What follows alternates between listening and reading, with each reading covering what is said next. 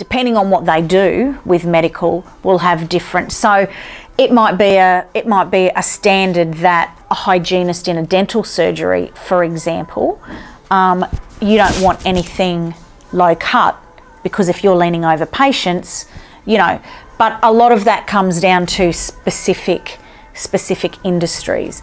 A lot of our mechanics, if they have a button-up shirt, they want a shirt where their buttons are covered so their buttons don't scratch the vehicles. Same sometimes, you know, with their trousers or their pants, they need that zipper needs to be covered over properly with that flap so it doesn't scratch the vehicle. But it's not necessarily government requirements, it's more a requirement of the people within that company. Yeah.